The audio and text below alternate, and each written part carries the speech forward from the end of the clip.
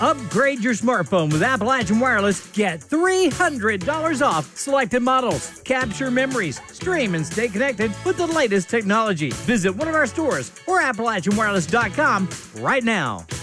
The Pikeville City Dog Park has been closed until further notice due to a sick dog having visited the park recently.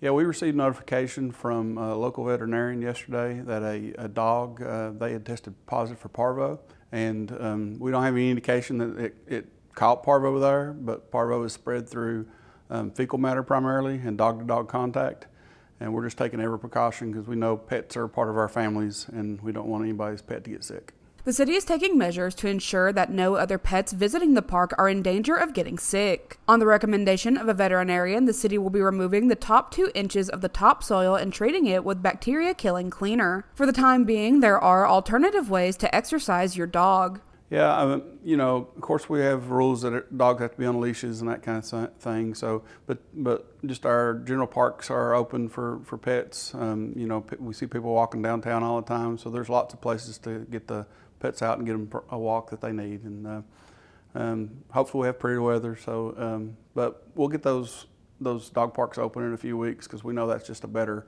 environment for them to get the exercise they need. The city would like to remind pet owners that all pets who enter the dog park should be up to date on their vaccinations to avoid the chance of getting and spreading illness. For Mountaintop News, I'm Kelsey Dean.